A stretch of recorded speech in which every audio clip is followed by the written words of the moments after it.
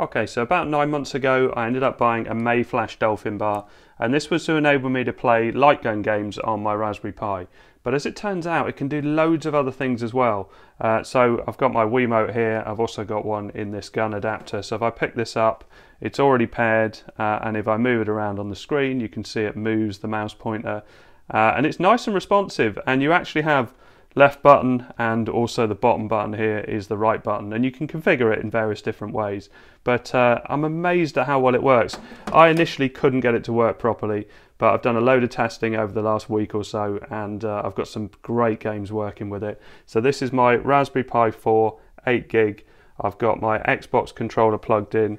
That's the adapter, the wireless adapter for it, and this is the Mayflash bar. I've got my mouse and keyboard still plugged in as well, and I'm running TwisterOS from an SD card. So let's switch into screen capture. So the reason I'm using TwisterOS is because I can run Windows applications and programs with Wine, which is built into TwisterOS, and if you run it on other Linux configurations, it can be quite difficult to set up. This is always up to date and just runs really well within Twister. If I click on Wine Desktop, you can see it launches this interface, which looks like an old version, something like Windows 95, which allows you to navigate through various different folders and to launch various different apps. But there's another way you can use it as well. If I close this down, you can see I've got a Virtua Cop 2 folder on my desktop. This is the PC version of Virtua Cop 2, so it's quite an old game, but as a light gun game it works really, really well. So if I right click on this and open with Wine and wait a bit, Virtua Cop 2 loads up. So if I pick up my gun, press the trigger and the lights come on, you can see there's two blue lights on the screen.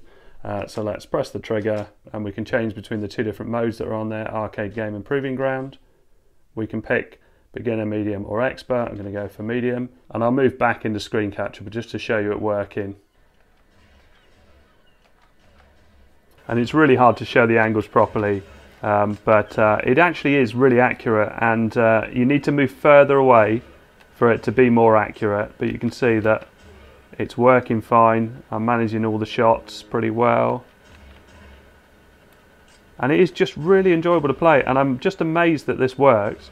I really wasn't expecting this to work as well as it works, without any configuration, without any messing about, because it is really a game that at the time would have been designed to be played with a mouse and keyboard. But it is just such an enjoyable game, and this was a 12 megabyte download. Really, really tiny.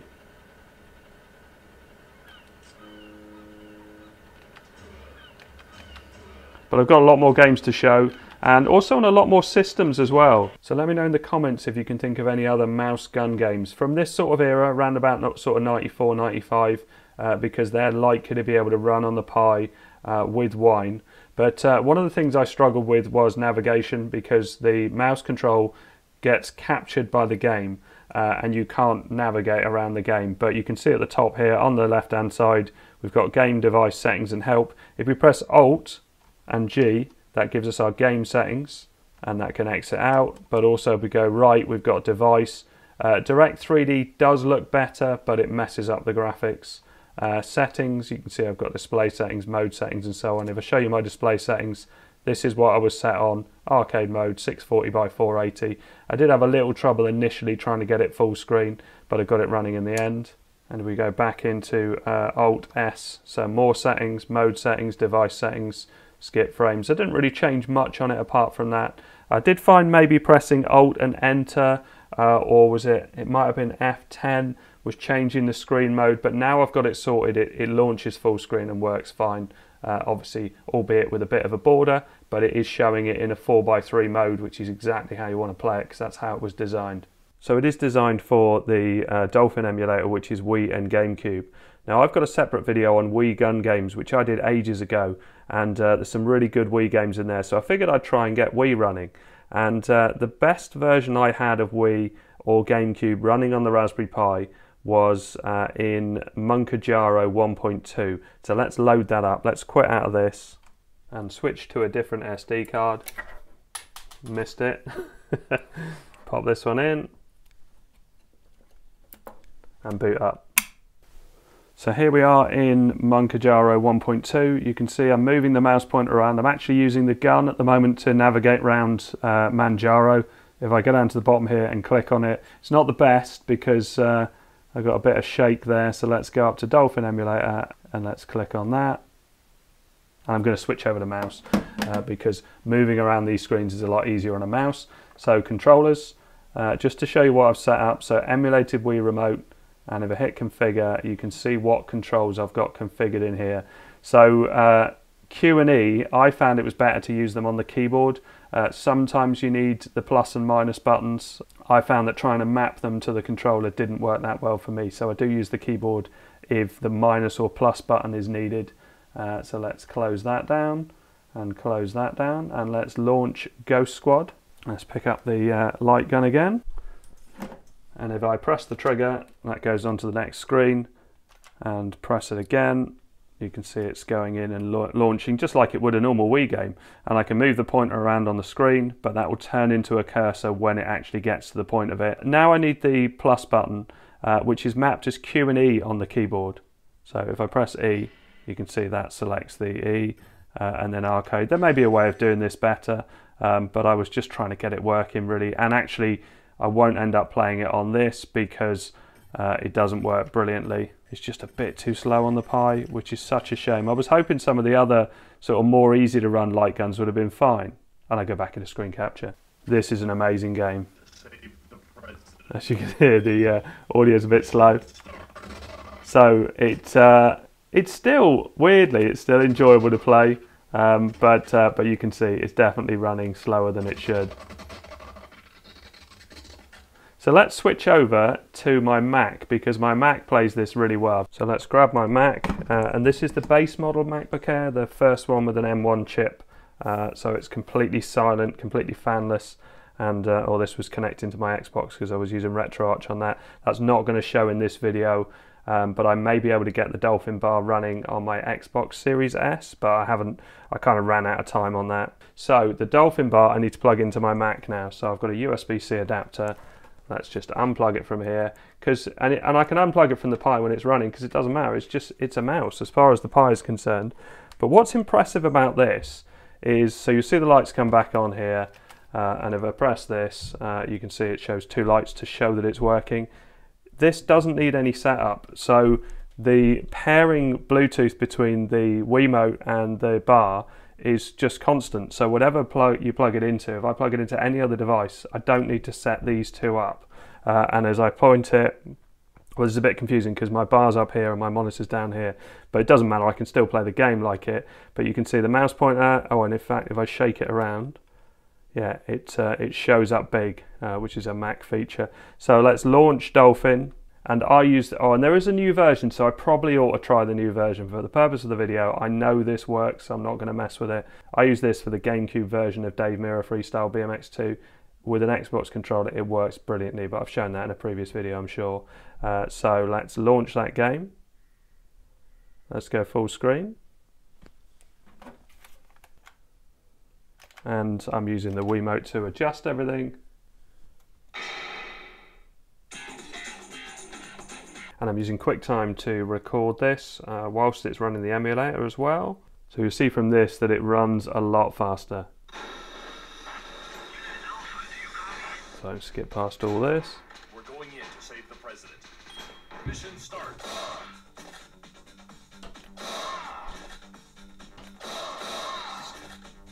You can see it's working perfectly. But let's get back to the Pi. I'll just hit the chair. I like the chair spinning.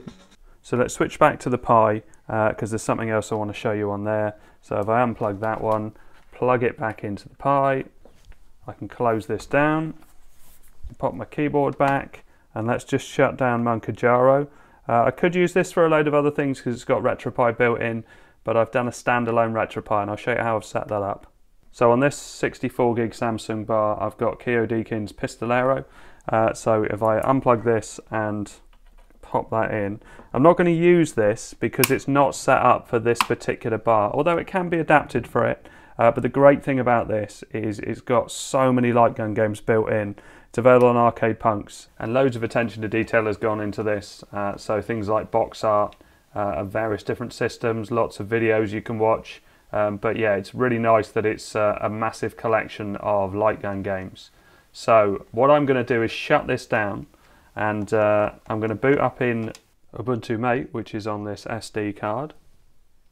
So I need to unplug Pistolero, which is in a USB stick, switch off and switch on. I probably could have left that in because it generally boots from the SD card as a priority.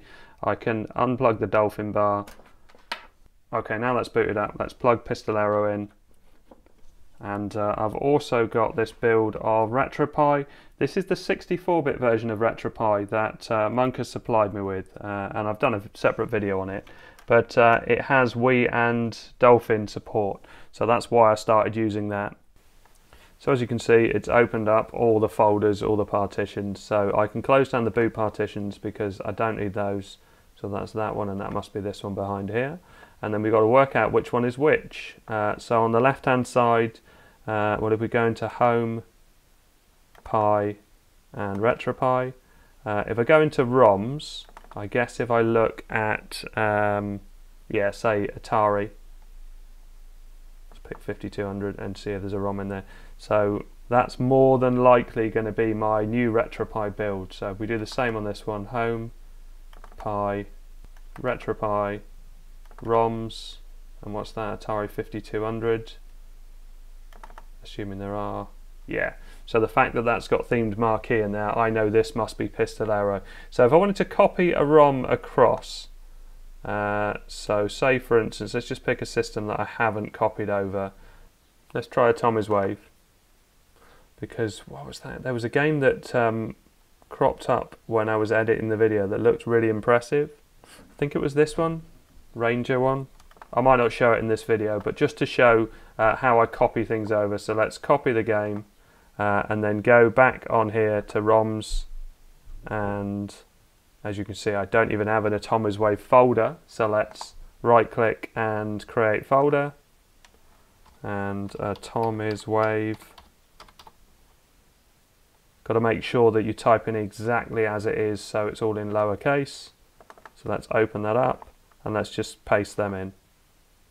And this is how you copy ROMs from a pre-done build onto a fresh copy of Retropie. I'm going to have put some stuff in here, and the one that I really wanted to concentrate on was Dreamcast, but I've also got the Wii ones on here. So if I click on that, you can see Ghost Squad, which I was playing just now, but I was playing that in Monka's build. So that's copied over. Let's close all this down, and I'm going to boot up my, it's a 16 gig SD card with a brand new copy of Retropie with nothing else on it but the ROMs, and also I copied over a BIOS folder so that more things would work. So let's shut this down, and you can see various different systems on here that I've copied some ROMs over just to try out. So if we do the Wii one, so we've got Ghost Squad on there, and it launches up, and it does work with the plus button, which I couldn't get configured before, so I think this probably set up itself. I can't remember if I configured this manually or not.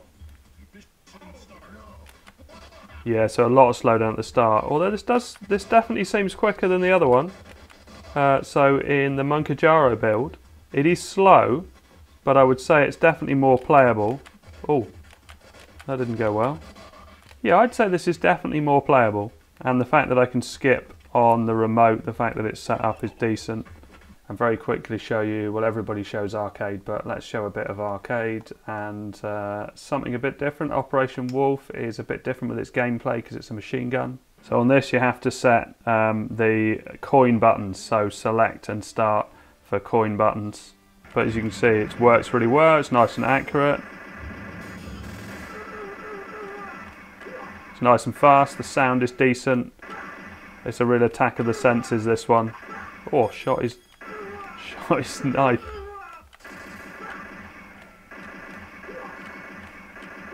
Oh, grenade. So let's quit out of that. In fact, before I quit out, let's press tab, because tab gives you all the, I'll turn off the volume, all the options. So you have to do input for this game, and you have to set up a few different buttons. So coin 1, you've got to set up. I did it on minus, and player 1 start, I did it on plus. I think that's the way around I did it. There are some good videos on how to set this up, which I followed, and I think that was about all I had to do in this menu. So press tab and that takes you back to that menu. What happens if I press the home and Y? Yeah, you get this menu. I can't remember if I had to change something in this. So it's set up as Retropad. Yeah, I did follow a different guide to set some of this up, but I can't remember how much of it was set up on its own. Anyway, let's quit out of that, because I think the one that was the most impressive probably was Dreamcast. This is now working incredibly well, and it's thanks to two guides. So one of them from retropie.org, and also the other one is a YouTube video by Out of My Mind Arcade. I'll put links to both in the description. One of the key things, well, let's just launch the game. When you're going into the RetroArch menus, and to do that, you launch the game and then press home and Y, and that will get you to this menu. And one of the things that I did in the guide that was wrong was I tried to enable a crosshair and a few different menus, but you need to close down RetroArch and start it up again, or relaunch the game for the new menu options to show up. So just a little tip. But that video and those written instructions really helped me a lot. So let's show how well this runs, and it is brilliant. This is a great game. The music's great, the graphics are great, the storyline's really good. It is just, everything about it is really cool. And to reload, you've got to go down to the bottom corner of the screen, I think, on this one. You'll never get this disc.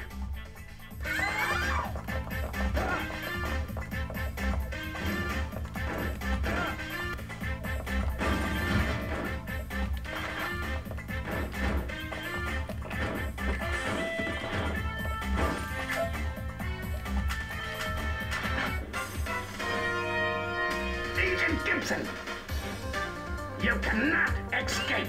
Now I managed to get PlayStation 1 working. Everything I'd read said that I needed the Beetle emulator, but when I went through and tried the Beetle emulator, I could get it to work. It would launch the game, but I couldn't get the Lightgun to work properly.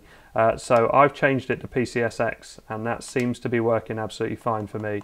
So if I hit launch, the thing is, I couldn't see a crosshair on this. There might be one, like on the Dreamcast, but I've kind of run out of time on this. I've spent ages doing this, and also as soon as I launch this, I need to press home and Y because the rumble works constantly.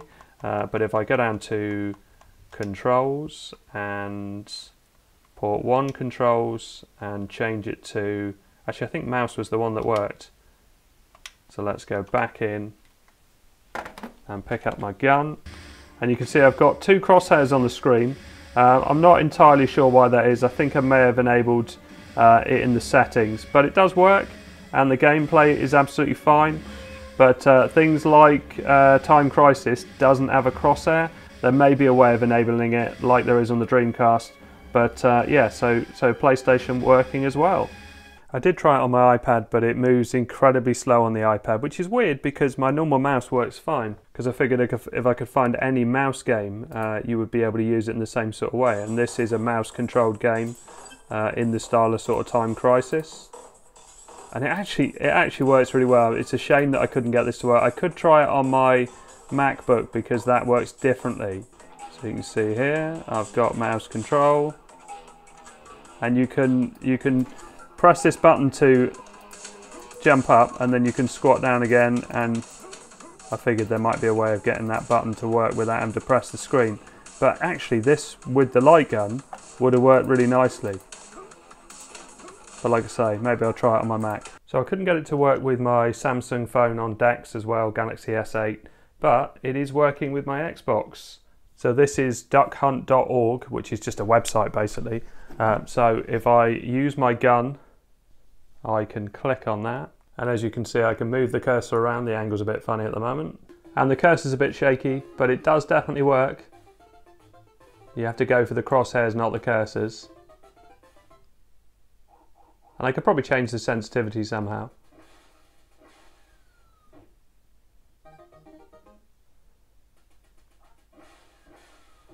Anyway, I hope this helps. You'll find links to the Dolphin bar in the description. Thanks very much for watching. Please like and subscribe.